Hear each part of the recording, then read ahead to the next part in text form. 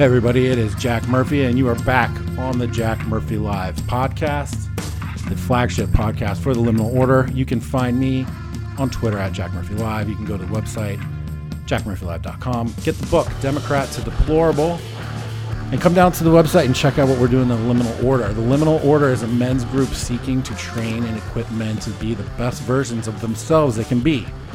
We train the mind, the body, and the spirit in the Liminal Order, all with the intent of being of service.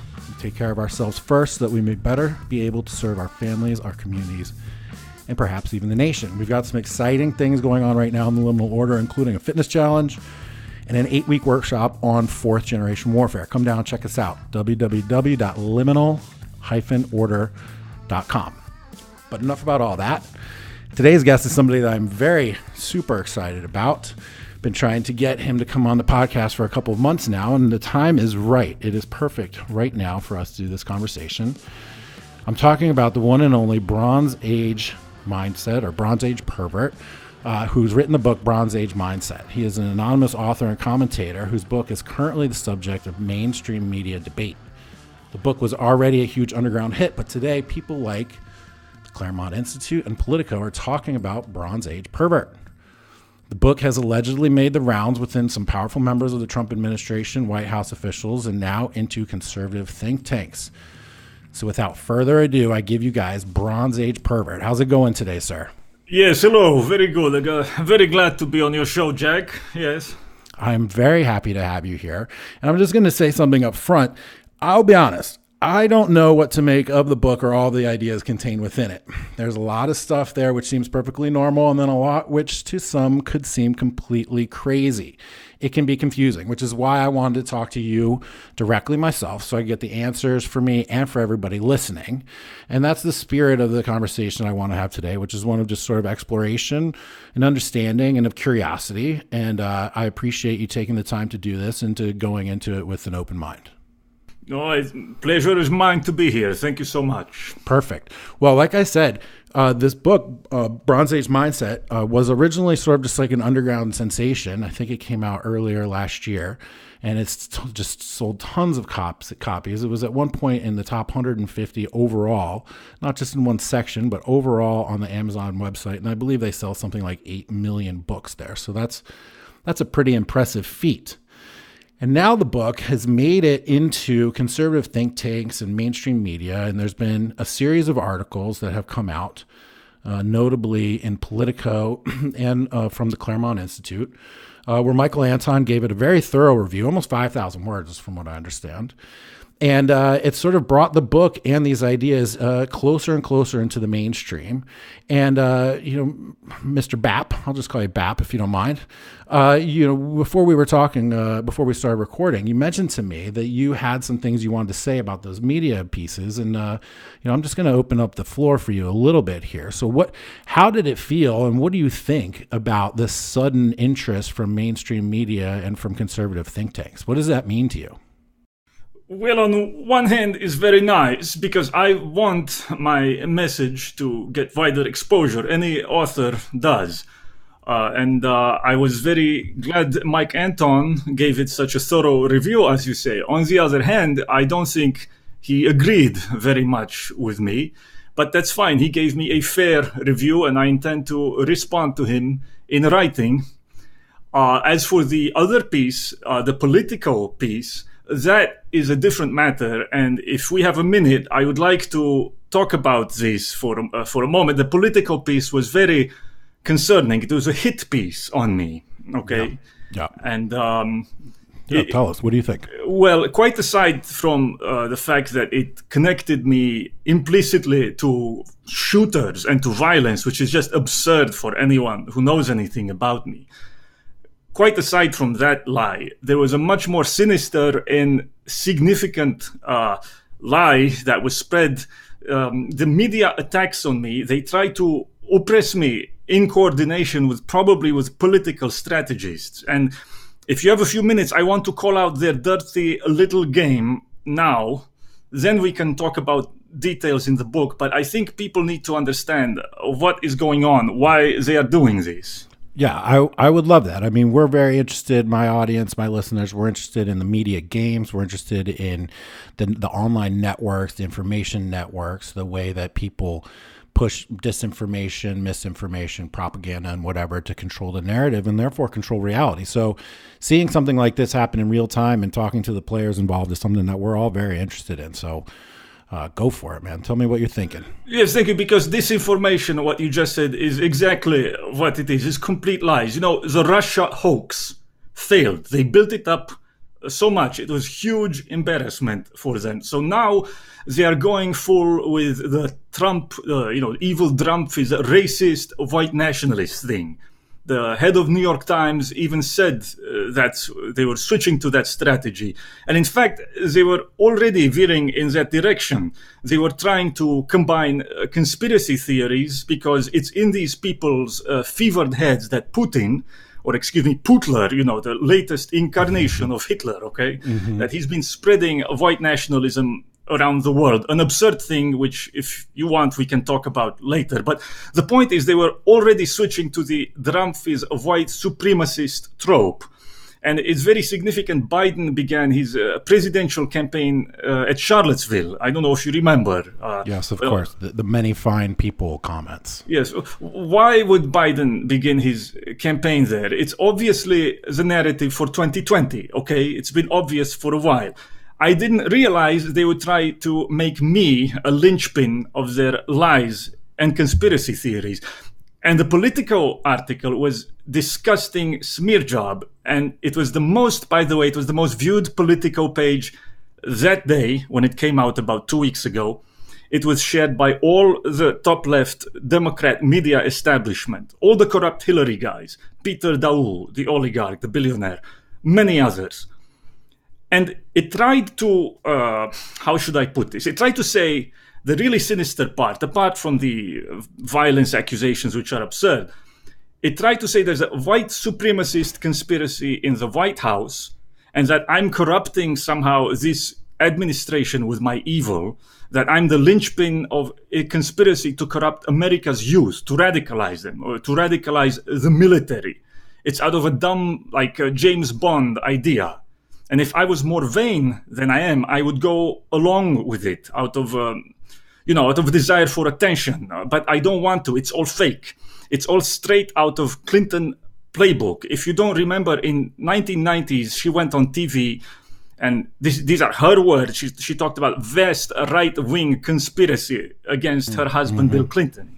That's right, yeah. And this is the same thing. It's done by her operatives and their heirs, and it's important for me to call it out early so people can realize what they're trying to do to me. I have no interest in being part of a contrived media push to frame this president and his supporters, or even worse, from my point of view, to smear and frame the whole youth movement, which has really nothing to do with white nationalism, any of these things, Right. And in the Politico article, what they do is the sort of classic smash up guilt by paragraph proximity. And they talk about how, there's these accounts that follow you also oppose mass migration. And these other people that oppose mass migration, read this book called The Great Replacement. And then, this other guy who said that he talked about the Great Replacement went and killed some people. Then they smash up other paragraphs right underneath it where they start mentioning, people in the White House and whatnot. So there's really no direct link made by any means. It's just sort of association by association and by association. It's insinuations. And, the journalist who wrote it, who obviously never read my book, and who's not very bright, but he never he never tweeted out his own article. So it's very interesting. It was, I believe it was a hit piece that was already lined up. I don't know who coordinated it, but I have my suspicions. And I think other such articles will come as they try to build this narrative that I'm some kind of James Bond villain. Well, it's very common. My experience in dealing with men's issues and men's groups and such, people from the New York Times, writer Nellie Bowles and others, they're constantly trying to find links between men who are looking to improve themselves and get better, They're trying to find links between that and mass shootings, and they're constantly trying to make a comparison, and constantly trying to say that people that question what I call feminist overreach, you use more colorful language in your book, I would say, but my way of saying it is feminist overreach. They're trying to tie anyone that talks about that to mass shootings, and that's a guilt by association kind of thing, and that's not a game. That's not a game that we like to play. And has there been any sort of negative fallout for you so far from the Politico article? I mean, just so you know, this guy Ben, what's his last name? Ben Schreckinger. He sent me a DM a few months ago asking me if he could attend one of the private meetings of our men's organization, the Liminal Order. And I was like, absolutely not. There's no way in hell. First of all, no one is ever invited who's not a member. Second of all, no press will ever be invited to any event without full disclosure to everyone who's in attendance. And that guy is a White House correspondent, according to his business card. So I'm very curious as to why Ben from Politico all of a sudden is interested in small private online men's organizations, underground books written by anonymous guys, who's also now he's supposed to be allegedly a White House correspondent, or not allegedly, he is a White House correspondent. So how and why are all these things coming together right now? What is the plan, you think? What are they cooking up? I mean, I think a couple of things. I think the main one, at least as regards me, and I'm sure they will involve other people in manosphere or whatever, is what I just said. They try to make this narrative that we are corrupting the youth and these other things, okay? After the Russia hoax failed, they need some way to smear Trump. And they're trying to use me, and probably you also, to smear him, okay? Right. And but my book isn't even especially a political book. If I had to describe it to a normie, I don't know how you describe it, but it's like a modernist prom. There was an old nice lady, a boomer lady on Twitter. I don't know her, small account. And when someone else was making some time ago similar accusations about my book, again, without having read it, but she said, you know, this is not a manifesto. She said, Bronze Age mindset is this generation's on the road. I don't know that. I have no idea if I'll have as much influence as Kerouac did. I'm not even especially fond of his book. But it's much closer to something like that than to any political manifesto. It's just absurd to try to make me into this. And by the way, since this connects to what you just said about the way you promote self-improvement for men and why these people are so threatened by that, I'm not saying that I just wrote some kind of artsy book out of a desire to pretend I'm harmless. My book is not harmful in the sense that, you know, I don't teach violence, I don't, quite the opposite and so on. But it is very damaging to the establishment. It's damaging to the so-called elite and to their agenda and their pretensions. I think what you do, what Rush does, what these other people do on the internet is the same. It shows to these people that they have no more say really with the youth. They're not the future. So of course they try to smear us the only way they know how, by tying us to violence or whatever, pretending that I'm some kind of foreign guy trying to corrupt the military. I guarantee you that's what they will go with next. Right. I'm going to jump ahead a little bit here, but you mentioned that the book was taking shots at or critique of the establishment and the elites, and it makes them afraid.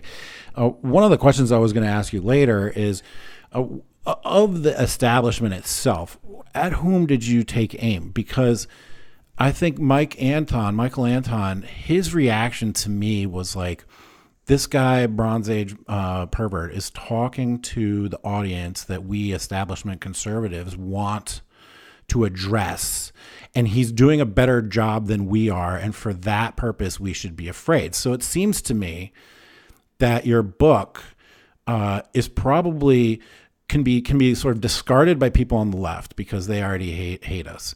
But for people on the right, I think that it's actually sort of terrifying because you have opened up a conduit to the next generation, and that's something that they have been unable to do so far. And for that reason, you may also be subjected to attacks from people on the right as well. What do you think about that? Oh, I have no doubt. And in fact, many people so-called on the right are are bad people. They will attack. They'll come out with all guns against Trump in 2020. Not, by the way, that I'm a big Trump booster, but just be aware that many people so-called on the right, Russ Douthat, other people like that at New York Times and elsewhere, they're hardly really on the right. But how to answer your thing? Look, the people on the left and the right hate me because I talk to young people outside of their knowledge and outside of their surveillance.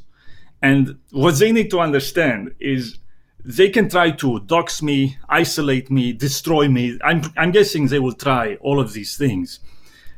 They try to identify me as a representative of this online youth movement so that then they can destroy me, and they think, therefore, also this whole 4chan youth movement that's been going on online. They don't understand, and I want to also tell you this, I think you do understand, what's going on online is much bigger than me. It's much bigger than Bronze Age Pervert or Bronze Age Mindset. I didn't invent it.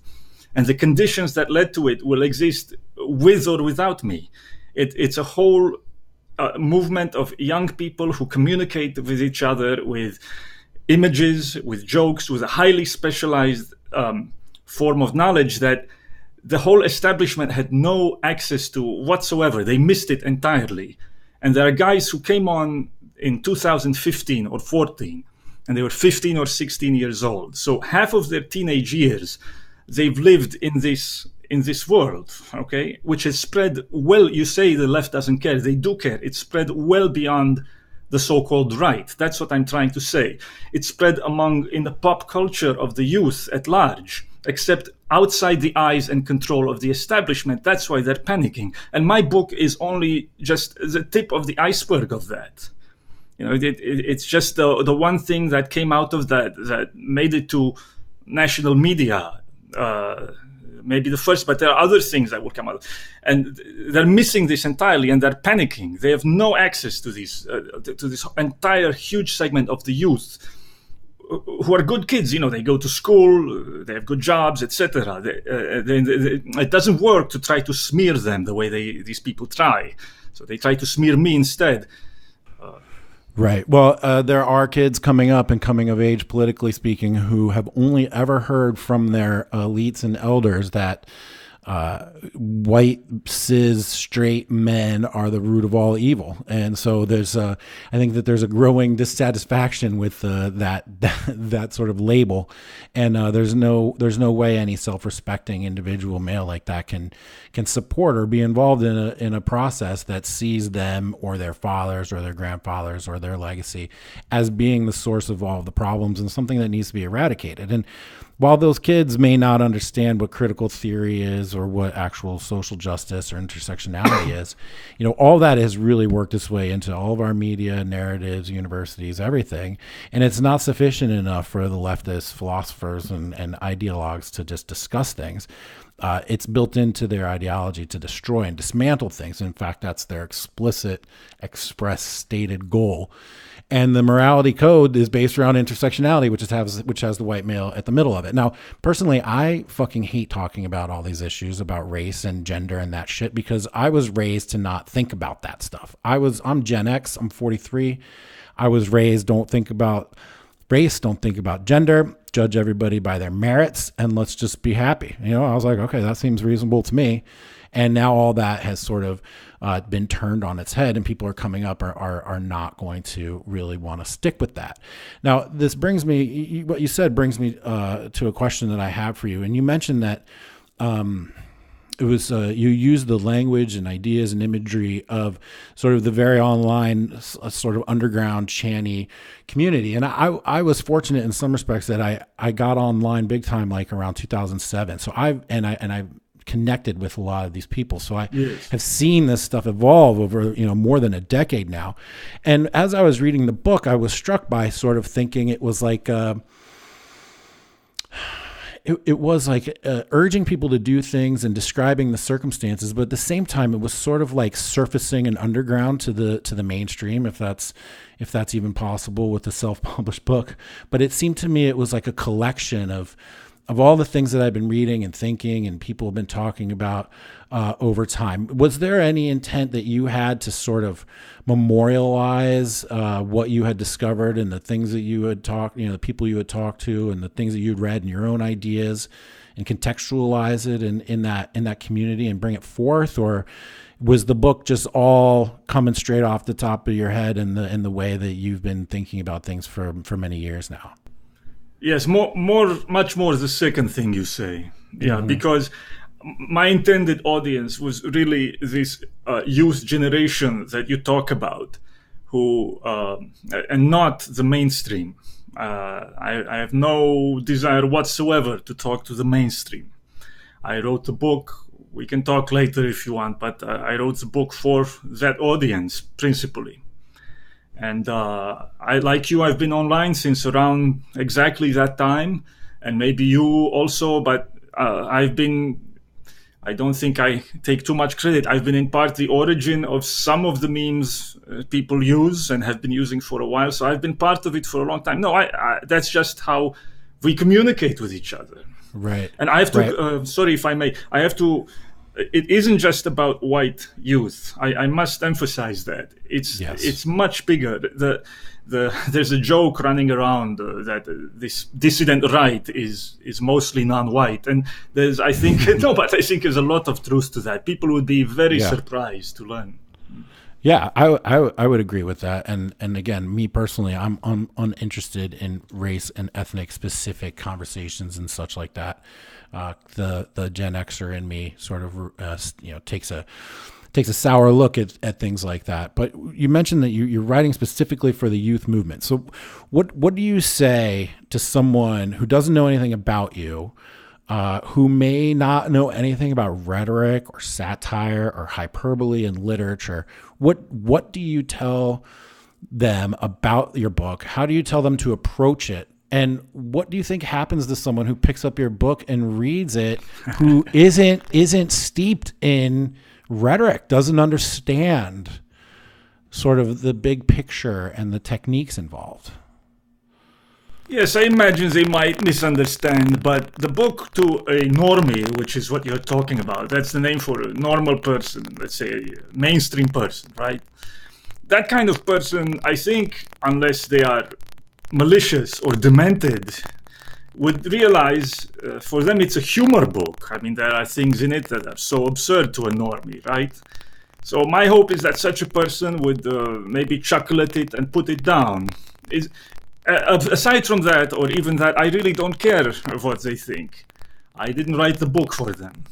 Who did? Right, for normies, but let's just say just like a college freshman who doesn't know that like American politics has been steeped with rhetoric. I mean, I remember reading about like an election around the turn of the 19th century where the presidential candidates in the newspapers that they owned themselves, mind you, were like writing about the other guy saying, if so-and-so wins, there's going to be open fornication in the streets. And like, I mean, just like crazy stuff, like end of time stuff.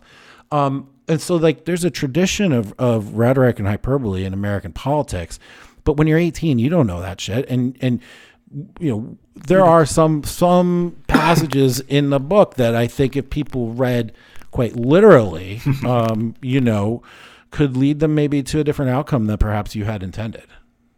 Well, you'd have to tell me what you have in mind, but I can tell you I have a very big audience in Scandinavia.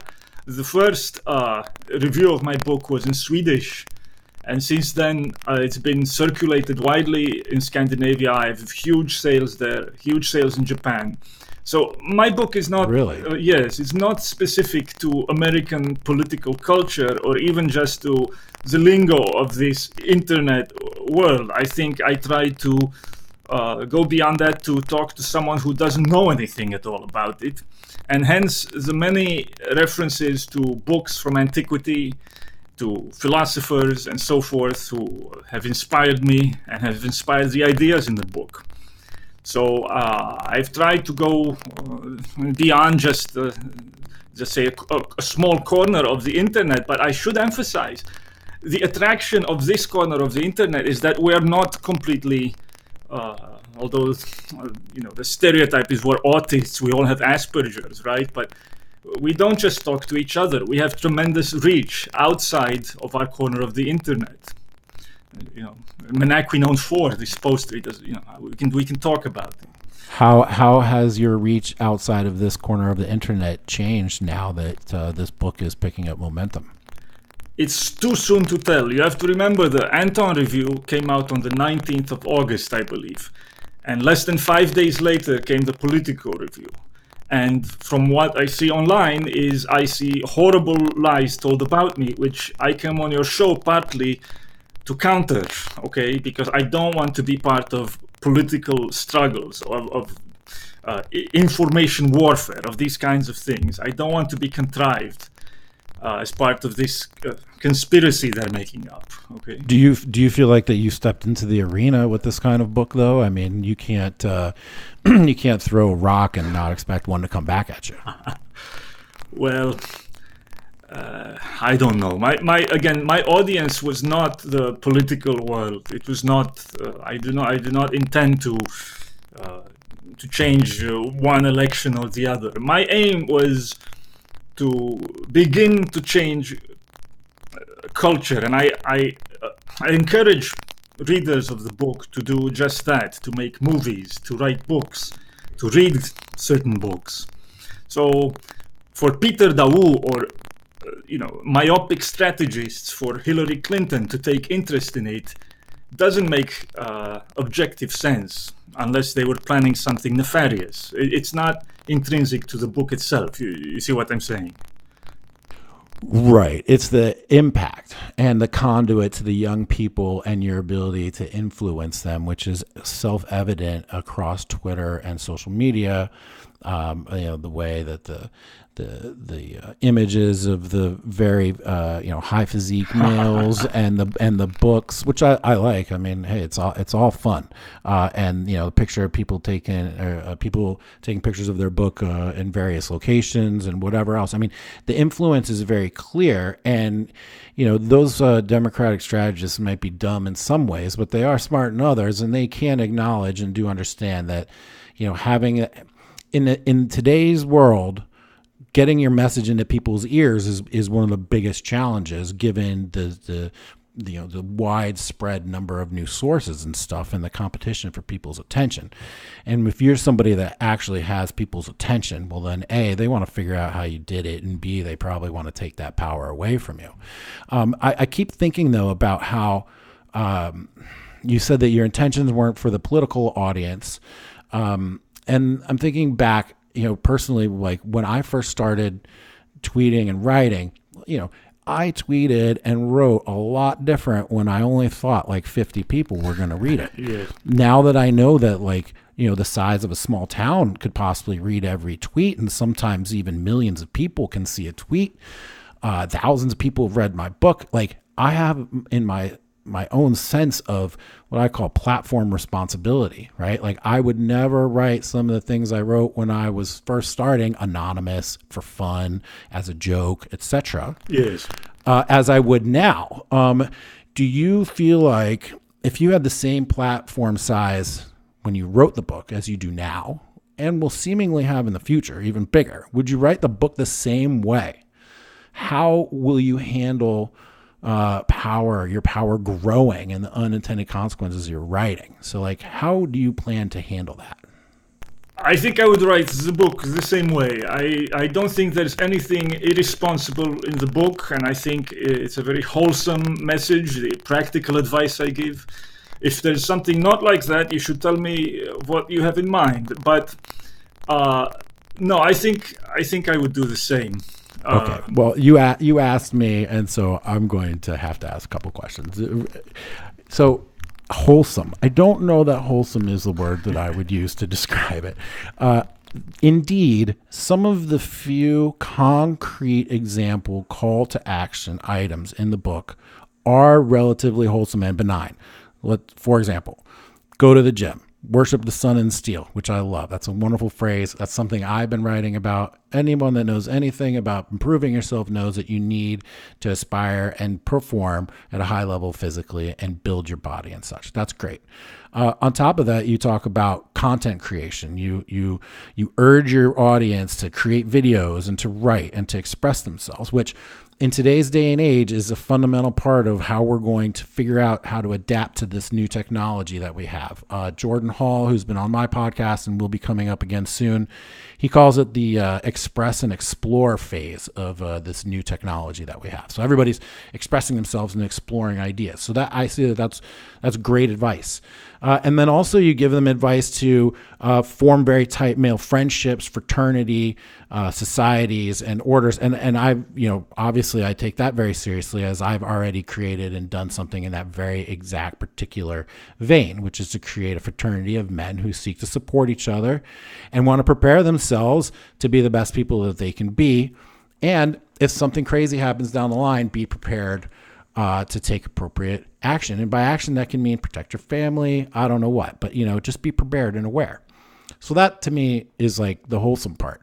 There's a couple of the rhetorical flourishes, let's say, or sort of the, and this is going to dovetail with another question I want to ask, but sort of like predictions for the future and or / requests for the future. I don't know. Like, for example, there's a passage where you say that in the future, either, I can't remember, is it there will be or there should be or there shall be a sweeping hordes of barbarians, coming across the globe. Now, how, A, is that wholesome? B, is that something that you predict by observation, or is it something that you wish to see come to fruition?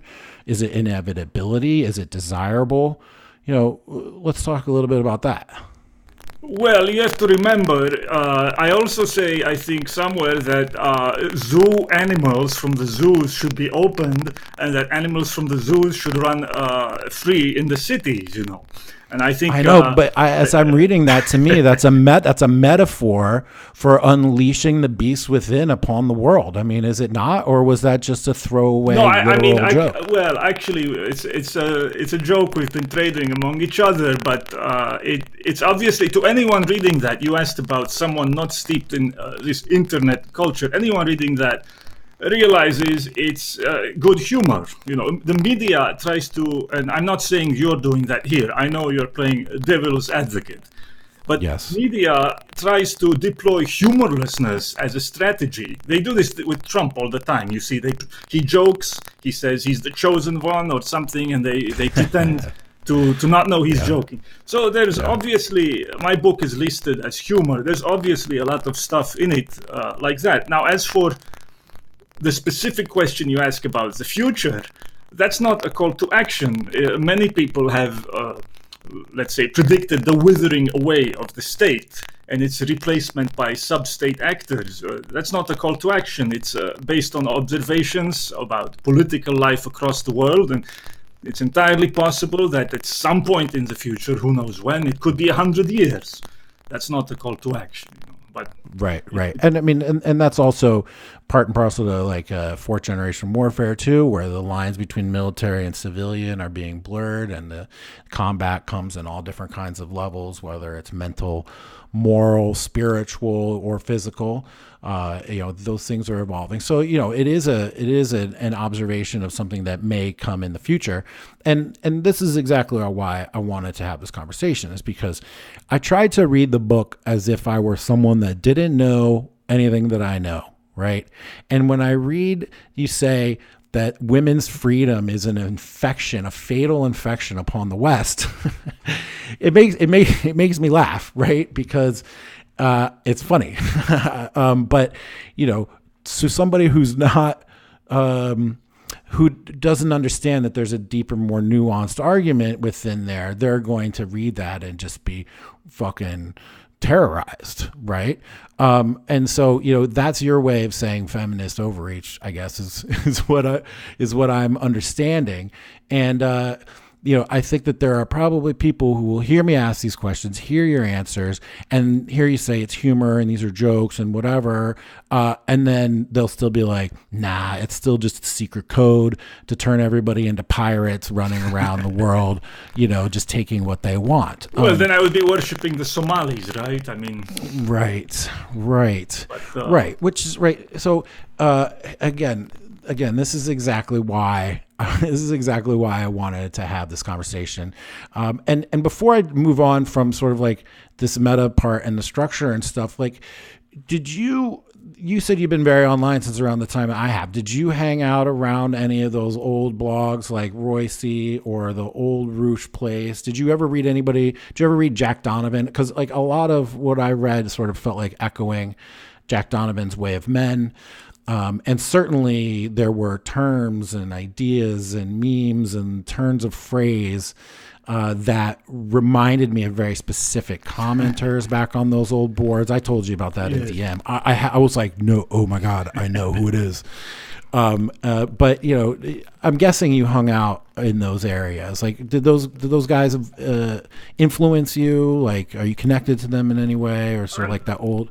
Not operationally, if we're not friends, but Artiste Rossi was very important for all of us. Many of us went on Twitter because he was there.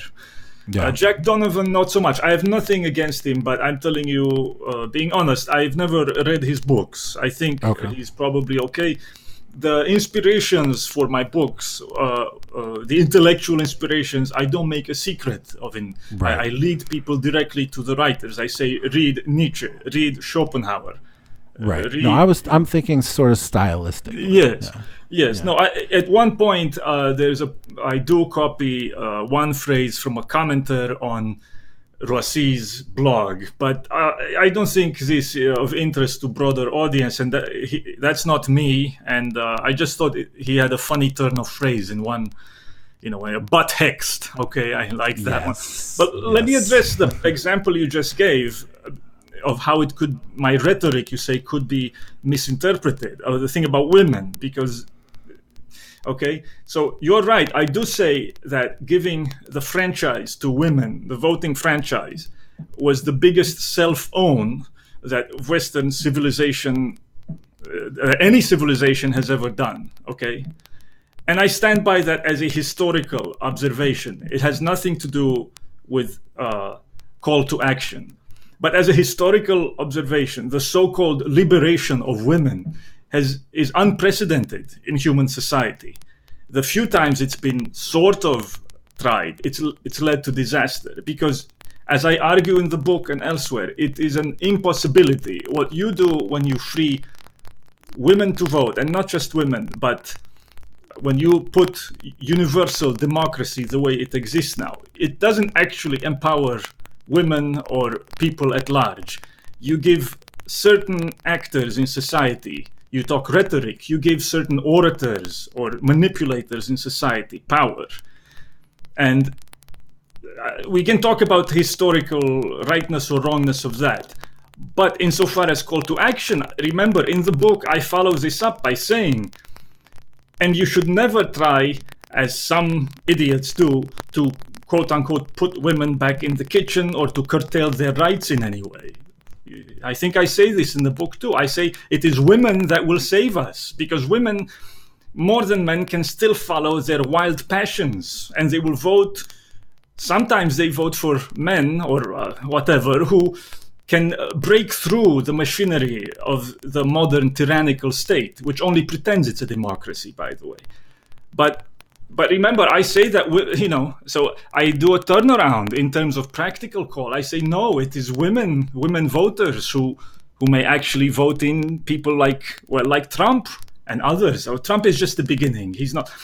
Okay, so I can try to mix in the book what you would call extreme statements of truth, of theoretical truth, with moderate calls for practice. Okay, so in terms of practice, I'm a moderate, you can say, but I will never edit what I believe to be the truth because it may offend some. And you are right with what you said before. Power and truth, and maybe publicity and truth, don't mix. But I had much smaller account then. And yes, when you are obscure and you lack power, you are freer to tell the truth. Right. Part of, on a meta level, I thought that the book was a demonstration in freedom, right? It was a demonstration in I can do what I want, say what I want, and I'm going to get away with anything that I want. And this is sort of a way to follow. It's sort of a role model. It's sort of like not to the as extreme, perhaps, because most people don't have it in them to be extreme, but in a sense of like maybe finally a guy out there who's like always put his needs second is finally going to be like, okay, well, it's okay. I can want something that I want. I mean, this is just like a small example, but did you have any of that in mind? Were you trying to lead by example with your words like that? Absolutely not. Not in the sense that I want, let's say, a 16 or 17-year-old guy to go around saying such things in public. In fact, I encourage them to be quite cautious in some ways. Yeah. It leads me, by the way, to something else I want to clarify to enemies who are probably listening now or watching my every move. Again, I have no doubt that they are going to try to isolate me, to dox me, and that they're trying to dox me as part of this whole frame job they have. And they can go ahead and do that. I've arranged my life in such a way that doxing isn't really going to change much for me. I haven't been living in America for a while. Okay, so other people may not be in the same condition as me, but for me, what the doxing will do and what this constant digging on their side will do, it will embarrass them. Okay, there are things about me. Let me just put it this way now without giving details about myself, but they should be very careful because I'm connected to their friends. I'm connected to their patrons. I'm connected to institutions they look up to. A lot of people and institutions would be embarrassed. A lot of things they like would be embarrassed. Let me put it that way. I don't really fit the profile they want to contrive for so-called alt-right, which is, by the way, a label I reject. And actually, none of the online, or very few of the online prankster kids fit that profile. We can talk about this if you want. They just tell lies. It's all vile lies. Yeah, I mean, they put the alt-right label on me, and that was pretty far from the truth. And I also, I was doxxed, and they came after me, and sure, they got my normie career taken care of. I got fired based on things that people had dug up out of the internet trash from years ago, and then other just sort of normal things that any reasonable person should be able to discuss, like the merits of sanctuary cities and the impact of undocumented immigration on like things like school budgets and things like that. Reasonable things to discuss.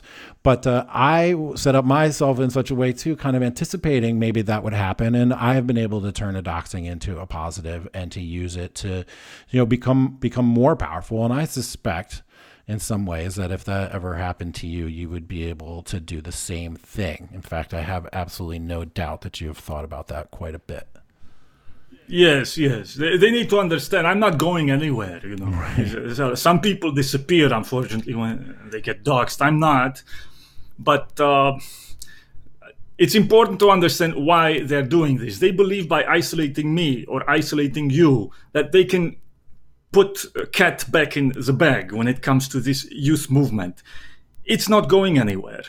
And when you mentioned earlier about why they would take interest in you and us who built our own audiences over time, it just shows how artificial, before all of this, popular culture has been in America, probably in the world as a whole. They pick a young guy out of Los Angeles or some other place, Miami, and they raise him to be a singer, and everything is public relations. He's completely, and through raising up such people, they entirely hope to modulate popular culture and the minds of young people. And we have been talking to the young entirely outside of that. Okay, and they can get rid of us, but they can't get rid of this. And it's not just white youth. This needs to be emphasized. The entire sections of the youth, not even just on the right, are dissatisfied and they've been communicating with each other online outside the view of the authorities and establishment. And that's going to continue no matter what. Yes, no, and it's only going to actually proliferate. And, for folks like me and the members of the Liminal Order, we've got over 100 guys now, 7 countries around the world, 3 different continents.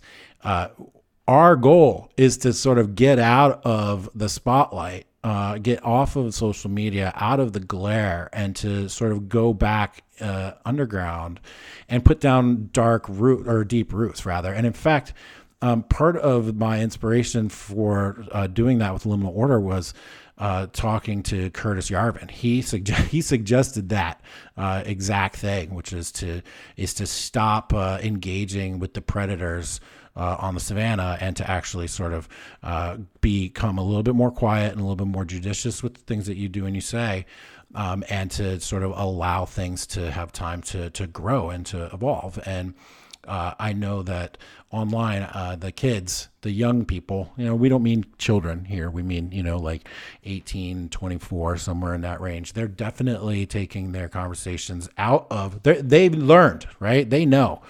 Don't be too upfront about it, because it's going to get you in trouble. And so those conversations are certainly still happening. I wanted to just sort of now get into some of the meat and the concepts in the book, because there's so much fascinating stuff in here. And I got to say, reading it reminded me of reading Camille Paglia, in that, like, every sentence and assertion you made was backed up by historical references to antiquity and the classics and stuff, which I found to be very impressive and very interesting. There's by no means any way that I could fact check or confirm everything that you said in there, but of the things I did know about, you seem to get them right. And so I'm going to trust that. But the book contents is something that I also really want to talk about here. And one of the main things I want to talk about is this idea of space and claiming space. Is there, can you give us a little summary on that? It's a very primary theme within the whole book, and it's something that I want to dig into a little bit with you. Yes, I think I can sum it up in one quote that I think Carl Schmitt, he said, "They've put us out to pasture," regarding the fate of Europe after World War II, when it was reduced to a province and entirely dependent. And I think this experience of essentially being put in, I don't want to say a mental asylum, but something like that, an enclosed, owned space, is something that many young people grow up today feeling very dissatisfied with this, lack of ability to explore, so forth. So I wanted to talk about this feeling in context of biology in general and meaning of life in general. Meaning of life biologically, I mean. Yeah. I see. So what is constraining young people in their space? Who's putting them in their space? How is the space you're talking about already preoccupied? What's occupying it? I would like for you to expand on that a little bit, please. Yes, I must say, I think before we started talk, I told you in regards of particular ideas or passages of the book, I would prefer not to elaborate too much detail, because I put them this way in the book for a reason. The book was something I've thought about for perhaps 10 years or longer. And I express things in it in a very condensed way for a reason. While writing some passages, I found myself going for many pages with explanations and arguments the way people normally would. And I stopped myself and I limited myself to expressing the main ideas. I skipped many steps of reasoning on purpose. And so for this reason, I don't want to get too much into detailed elaboration of passages. So I think the book speaks for itself. But I can tell you regarding what you're asking now. In the book I say we don't know who the owners of this space are. And I meant that, and I will leave it at that. But the feeling that your possibilities for action are entirely constrained is undeniably there. And it's not just there in the first world. It's much more pronounced. People don't realize this. If you go to a third world slum, it's much more. It's not. It's much more advanced there. This feeling. Right. Sort of a lack of choice, a lack of freedom. I guess this was just one step in a series of questions I wanted to go through, which was, trying to find a frontier. Like where is it right now where people can feel like they're exploring?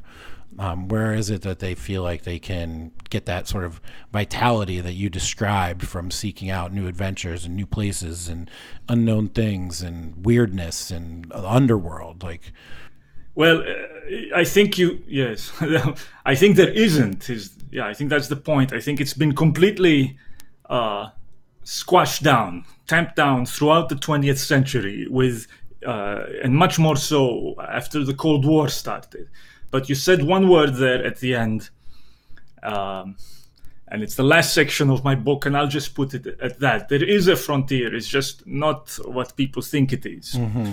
Because the way this world is controlled, you asked who the owners of this space are. The owners of this space are the people who just assassinated Epstein in front of the public, knowing there would be no consequences for them.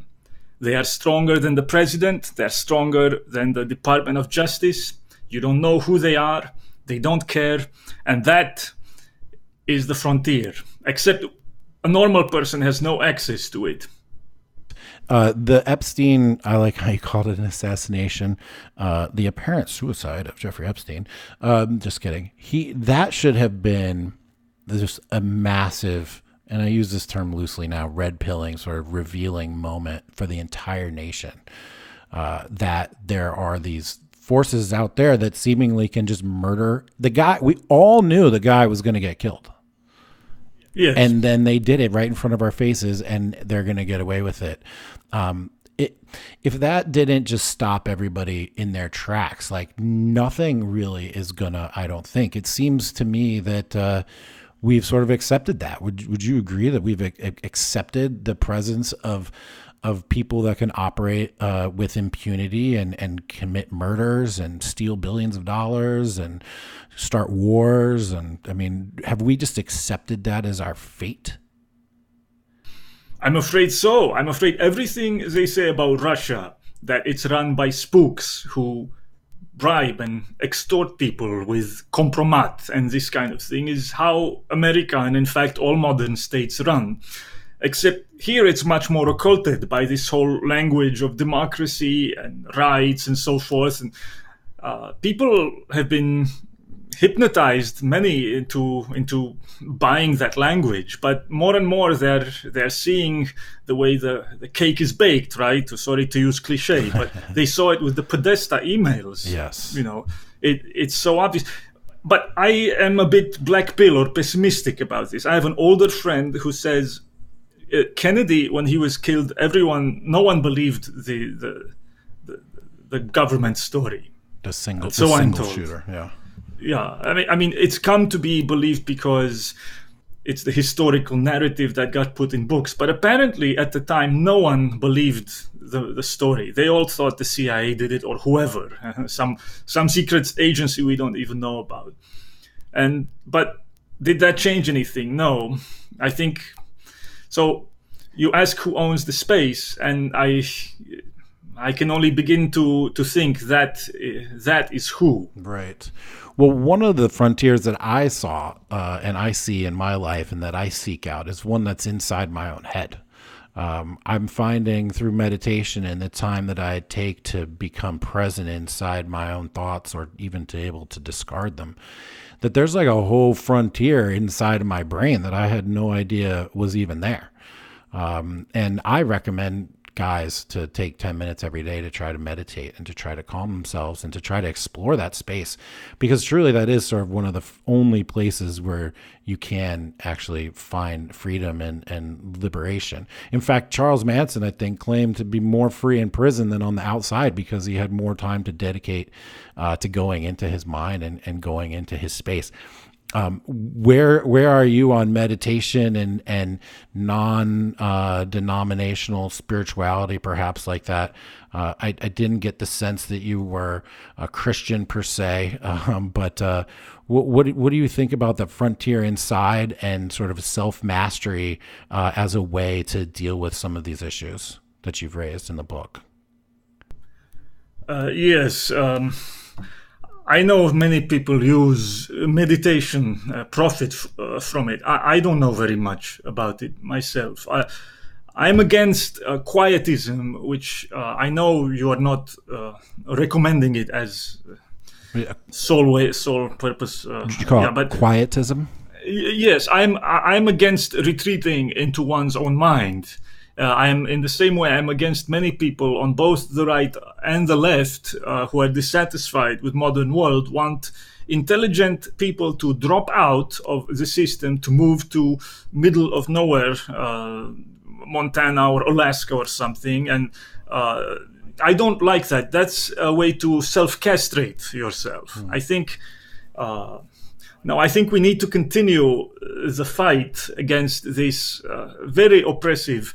I think it's one of the most oppressive, tyrannical societies that we live in now, okay? And you cannot give up the fight against it. Now, it has to be a peaceful fight, as I repeatedly say in the book. In fact, they want people to engage in violence because it allows them to increase their surveillance and their power. So, but when I say you fight them, you have to fight them spiritually. You have to engage them the way I tried with the book, with samizdat, with media, with videos, with most of all with mockery. It's what absolutely kills them is mockery. Yes. They can't stand being mocked, so they come after me and people who mock them. Right. In fact, that's one of the things that I had wrapped up, on my notes here was that was a very concrete call to action that you had there, which is, I'm just going to read a quote real quick. The long game of persuading the public is far from won. Keep the eye on the task, far from the accomplished, to discredit authorities, to mock all public pieties, to show leaders of government, bureaucracy, finance, corporations, big tech, and media for the pathetic ghouls they are. And that is it's in wonderful language, and ghouls and stuff is very strong words, but this is a very specific, concrete call to action for people. And it's also not one that's extreme or radical in any way. And in fact, it's, I think, a playbook from the left, even the mockery, especially. And I can totally get behind that, and we've seen the effectiveness. And Trump, utilizes mockery to the chagrin of many, but it is effective. And when you do mock people, it does sort of denude them of their power. And it is something that I become more and more aware of as I understand the differences between rhetoric and dialectic, and which is more powerful today. I mean, sitting down and trying to walk someone, as you said, you decided not to walk people through all the rationale and the reasoning that you went through to get to your positions. You just went straight to the main idea and then, put some really powerful language behind it. Is today an era in which dialectic and reasoning like that is not going to be effective in any case, and that rhetoric and big, powerful language and mockery is really our primary tool, or has that always been? I don't know. I'm not an expert in this particular field. Yes, I would agree with you. It's always been, and the only people who believe otherwise have maybe mild case Asperger's, which is fine. We love them, but you look at someone like Nietzsche, who I keep mentioning in the book. There are many people, middle-brow people, who read him and they say, oh, this is all rhetoric. It's all rhetoric. See, they are the ones who can't get beyond his rhetoric. But Nietzsche isn't interested in talking to the middle brow. He talks to two audiences. He wants to talk to the people on one hand, and perhaps artists and others who would make art, literature, writers on the other. And on the other hand, he's in dialogue with great philosophers like Schopenhauer, Plato, etc. Okay, and he doesn't care about the other audiences. And this is lost. This is lost on many people. When those are your intended audiences, you don't need to go into all the details, what you call dialectic, and present all of your reasons on one hand. In fact, it's in poor taste. I find it horribly boring. What's the point of that? People who really like to think will fill in the steps on their own. They will follow your allusions. They will follow the writers you put in and read on their own. They will make the connections on their own. And then with the rhetoric, you will affect the others who read it for entertainment. But I have no interest in, for example, convincing someone writing at New York Times or even a pundit, blogger. I mean, many are friends, but I have no interest in convincing, London Review of Books, okay? Right. I have no interest in that. Right. And, you very well described the sensation that I had when I was reading the book. Even though I was, I read it a while back. I reread it again the last few days. Even though I was struck by some of the imagery and the language, I could feel myself sort of backfilling in the steps and like, what does it mean on the ground today? And like, what does it mean for me in my day-to-day life? And for people that are seeking answers and truths and stuff, you're right. They will fill it in. And it is also a powerful persuasion to clearly describe or sort of push off your unintended audience, right? You want to disqualify people from reading your book. I have no interest in respectability. I need to emphasize this because you brought up at the beginning that my idea is going mainstream, and so I don't think it's possible for them to go mainstream. And I'm very glad of the opportunity to increase publicity. I can't refuse that because I do want my book and my message to spread. But I don't care about mainstream respectability, and I did not do this to springboard to that. I have no interest in that. Right. You know, you mentioned Curtis Yarvin. I told him recently this same thing I'm about to tell you. There's nothing published now under people's real names that anyone will read in 20 years, let alone 50 or 100. You know, I don't really care about what I've called the name fag world. It's the world of the dead. I'm not talking about you or him, by the way, but believe me, I know this world well. I'm not saying that to brag, but I know its highest institutions very well. They are dead. There's nothing worthwhile that can come out of it. I'm in dialogue only with the audience I told you. I wrote the book thinking of when I myself was 16, 17, 18, maybe through 23, something like this. And what I would have wanted to read and the writers I would have wanted to be introduced to.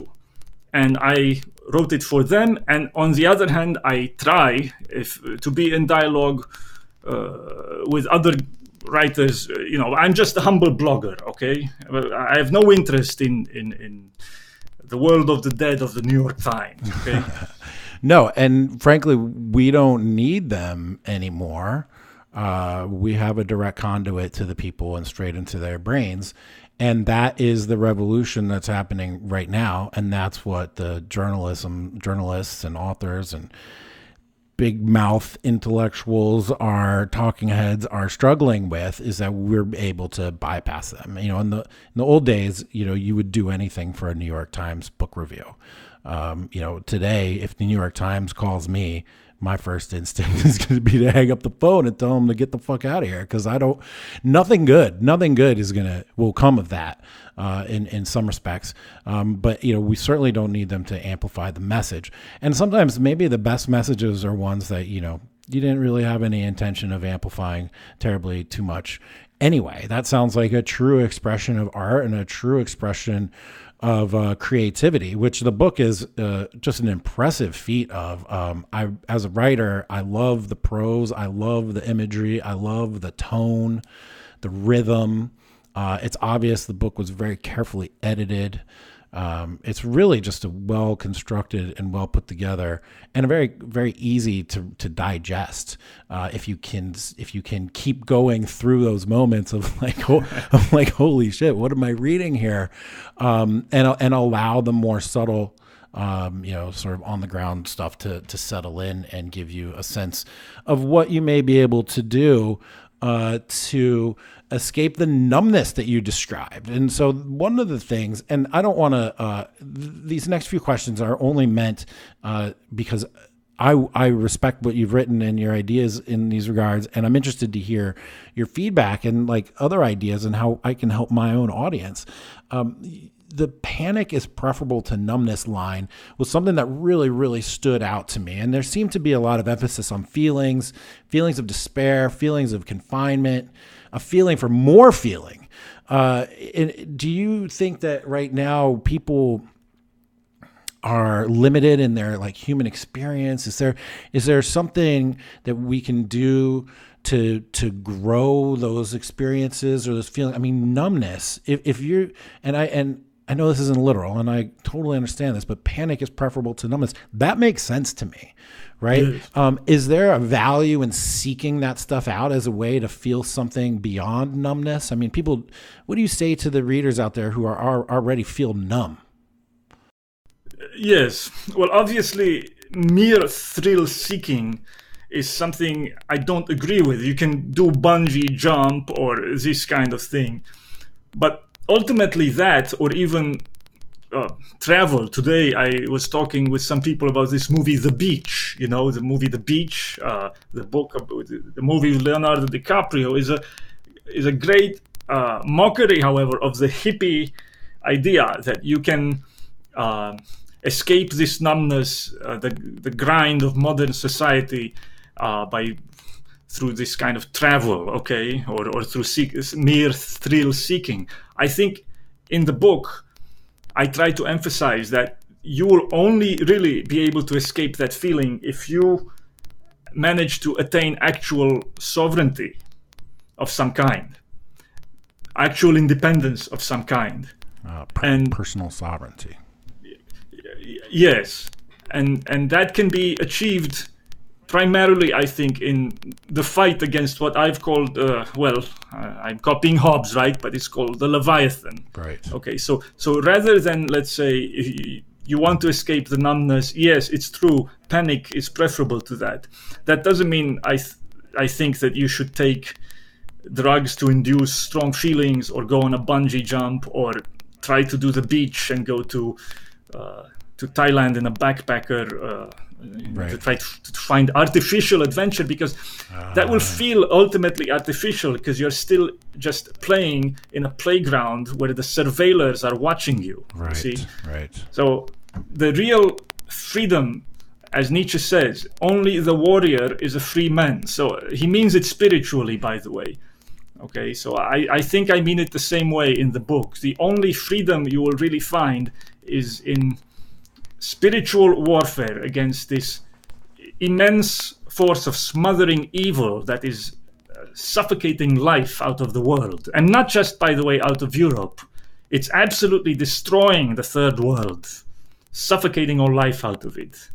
The Chinese are going to completely kill all the megafauna of Africa. I don't know if people realize this. All the big animals in Africa are going to disappear within our lifetimes, probably. So it's a system of immense evil that needs to be fought, and I believe that the real thrill and the real freedom is doing that. And that doesn't mean that you need to even run for office or anything. I think the biggest task that lies ahead of us is cultural warfare, but that I don't mean over fights over abortion of this kind. I mean, make movies, make books that inspire people. Yes. I think that that's 100% correct. And I think that there's a dearth of dissident literature and art out there today. I went to the Modern Art Museum in DC the other week, and I was struck by the conformist nature of the dissident art that they had up. I mean, it's all in the same veins of what I believe Yarvin would call the cathedral, what Jordan Hall called the Blue Church, and all that's contained therein. It's all just sort of art echoing all that stuff. And it's not dissident. It's not subversive in any way. When was the last time like a dissident or subversive movie came out? Or even music. I mean, is there even such a thing as punk rock anymore? Maybe I'm just old, No, they've completely co-opted it. Okay. Yeah. Rage Against the Machine is now the Machine. I mean, I've seen them talk, and they toe the new party line and such. And so I think that your book in particular is a great example of the possibility of dissident or subversive art. Because it is important to read the book with that perspective rather than like a literal handbook. They are freaked out by anyone who is not owned. They're freaked out by you. Yes. They're freaked out by Cernovich. They're freaked out by Rouge and by many others whose names are not yet known from our corner of the internet, like Menaquinon4 and other incredibly talented people who I think deserve attention and who actually do have a very large audience among the youth. But they're freaked out by people who have a message that isn't owned. Look at how they react to PewDiePie.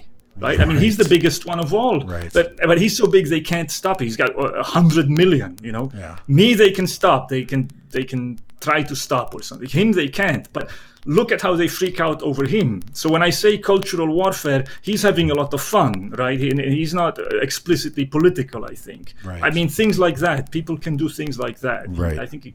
Right. And I think also people can create new associations and create new friendships and new communities and such. And I think that that's something that you really emphasize, especially near towards the end. There were some quotes that I like, man, they really hit home to me, like especially this one. The friendships you have made meeting each other in person or online are the greatest event of the last few years and source for the greatest promise. I can't tell you how much I agree with that sentiment. It is an absolute miracle. The people that I have become connected to, the way that we've been able to congregate both online and in person, because doing things in person now is an essential next step. Yes. The ability that we've had to come together around ideas and not just come together around a job or a location where I live or a school that I went to is exceptionally powerful. I think we have no idea still how powerful that's going to end up being.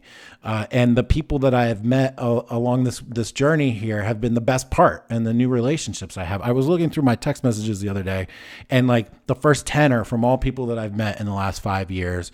No one's from my old friend network or old family network. They don't understand anything. In fact, I'm, to them, I'm the bad Nazi, racist, misogynistic, rape advocate.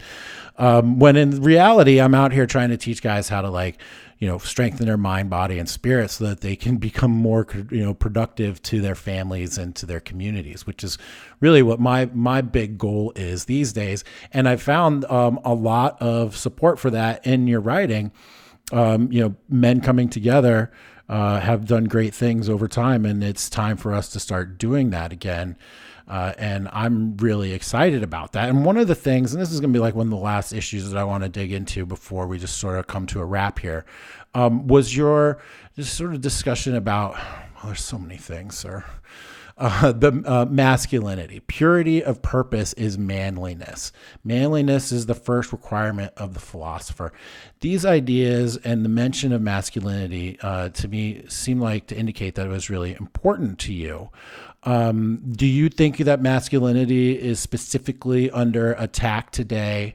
Who owns the masculine space right now? And I don't mean like manosphere, I mean like in general. And what can be done to resolve any issue there beyond Sun and Steel, which I love, and I keep tweeting that out, by the way. Yes, of course, Sun and Steel lifting, and so all the benefits of that, and your audience and mine, I think, also know the mood benefits, the psychological benefits, aside from the physical ones. But aside from that, I think just what you said right now, if you are able to form strong friendships with other men based around a higher task, that is what these people fear the most. They want us completely isolated. And I'm afraid that they will somehow try to shut down internet to prevent these. I don't know if they can. but they're trying to do that. The quote that you have about purity of purpose, I encourage people to read Yukio Mishima. And that book, quote is from second installment of his tetralogy, The Sea of Fertility. It's called Runaway Horses. But actually, the first installment of that tetralogy called Spring Snow, which is just a love story. I think people can read that. And it's about a very sensitive, you can say, sensitive artistic boy, not what you'd think of as, Chad or something like that. But he, at the end of that love story, shows through what you just mentioned, purity of purpose. Of course, I talk about other heroes in the ancient heroes and conquistadors and such in the book.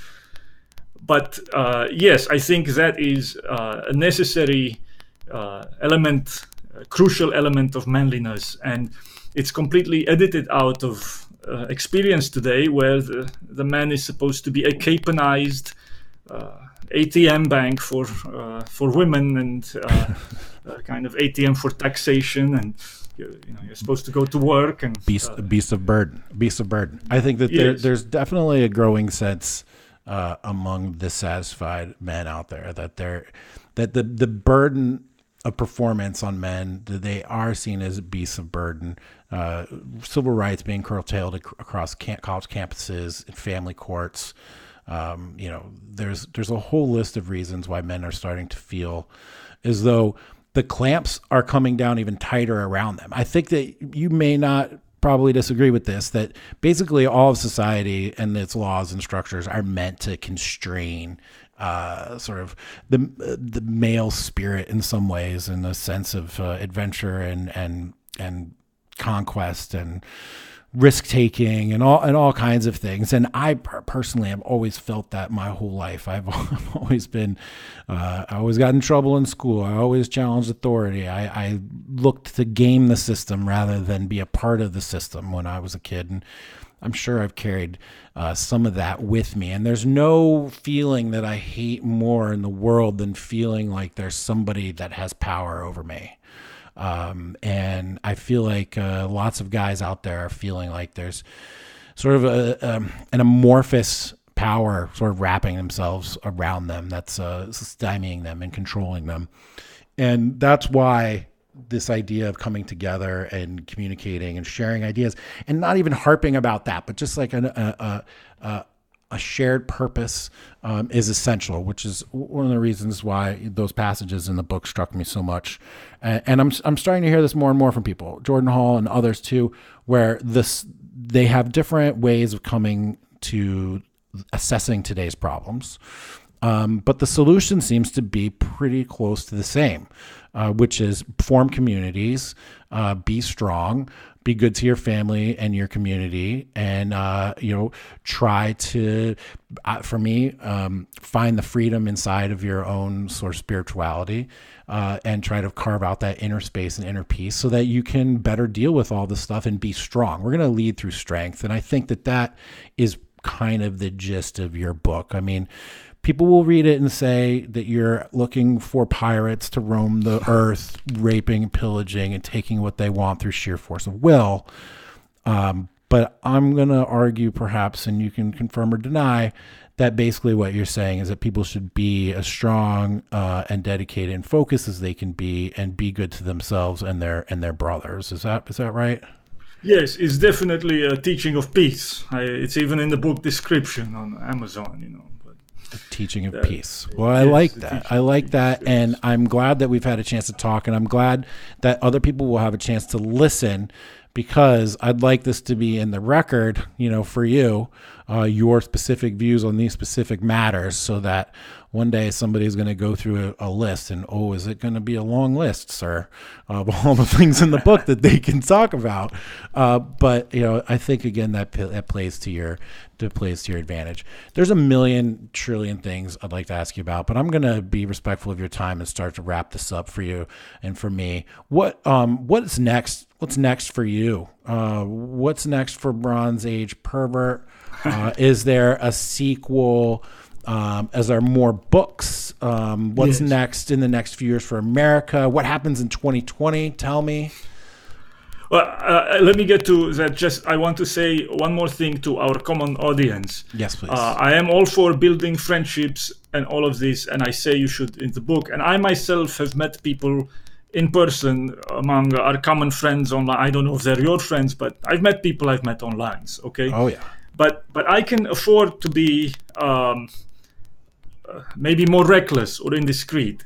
I want to emphasize, if you are young, if you are 17, 18, 19, please take care of your OPSEC, operational security. Protect your identity, because we don't need people to dox themselves, to make martyrs out of themselves. I can make a martyr out of myself. It won't really affect me. But you should not. You should be discreet, and we need people to do well in this society. So just take care of your OPSEC. Now, you ask me about future. My next book, I've already told people, is going to be a philosophical erotic novel for women. Yes. You know, so you say I say that the thing about women. Actually, some people who are hardly, by the way, on the right, notice that my book is extremely generous and worshipful of women. Okay. I think that of real, like Penelope, okay, and so women love my teaching, because I teach them also to be their best. And this next book will be a philosophical erotic novel for women, and I hope to put it out soon, within next few months, maybe in January of next year, something like that. Well, that will be the first philosophical erotic novel for women that I have ever read, and I look forward to that tremendously. What do you see happening in 2020 in America? What's next? What's going to happen in the next 2 to 4 years? What do you see? And women love BAP. I talk about this also on my show, recent podcast. I'm in Brazil. The mulata women love BAP. I don't doubt it, sir. So as for 2020, who knows? I think it's too early to say. I think Trump looks like he will win right now, but it's very hard to say because they can crash economy. I think they will do anything they can do.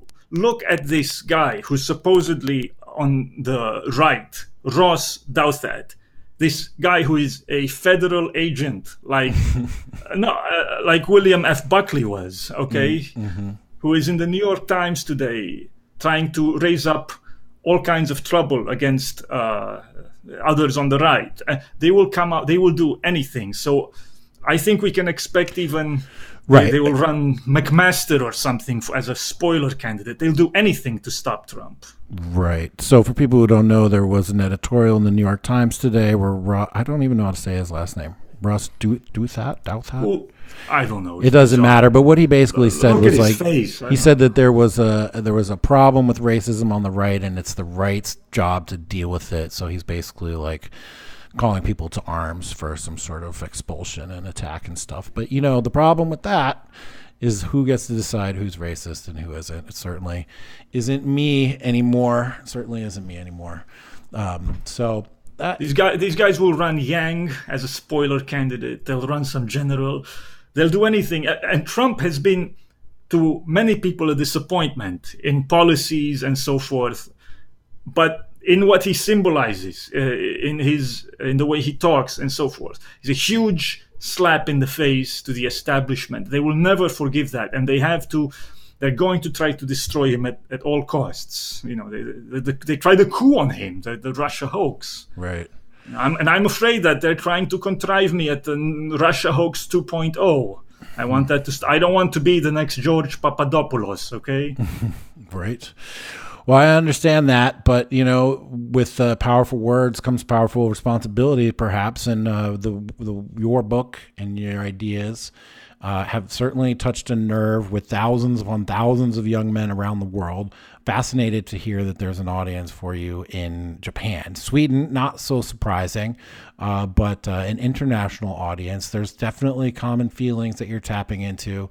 There's definitely a strain of this numbness and a lack of own space for individuals that you're talking about. There is a sense of oppression and darkness and bleakness and evil that is seeping into people's consciousnesses, whether they're able to identify concretely where it comes from or not. They are having those feelings. And so your words are going to continue to spread, my friend. There's no question about that. No, I'm sorry about that sound. You see how they try to sabotage me. They turn on their machine. Turn on the air conditioner. God damn air conditioning. But again, like I said, I could ask you about a million things. I want to talk about hierarchies. I want to talk about power. I want to talk about understanding how to cope within hierarchies. I want to talk about dreams in the underworld. I want to talk about a million things. But we're pushing up on almost 2 hours here already, and we can save some for another time. Maybe. Yes, if you have me back on, I'll be glad to talk to you about mafia and the underworld, because that's how modern world is run. Yes. Now they're chasing me, the macumbeiros. You've been to Brazil, they have kind of voodoo here, and they're trying to chase me. And I'm on the move this week. I'm in hiding. Oh, man. Well, I hear you. You're not the first one I've talked to that's been dealing with this. This happens to quite a number of different people. They'll come at you from all different directions. Bank accounts, social media, just limit your ability to conduct financial transactions, get you banned off of Amazon. There may be a million other things coming. They can't stop me. My books have already spread. They can burn my books. They can't stop it now. I can't. It makes me stronger. But I'm afraid of this black magic. They do voodoo. Well, I think if anyone is prepared to handle this, you sound to be. And I look forward to having another conversation with you. Perhaps we can also dialogue in writing as well.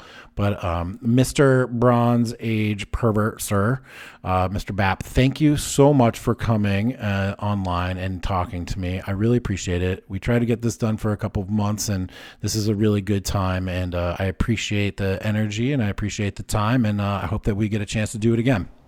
Thank you. Pleasure is mine. Honor to talk to you, Jack. Thank you. All right. Have a good one. Bye-bye. Goodbye.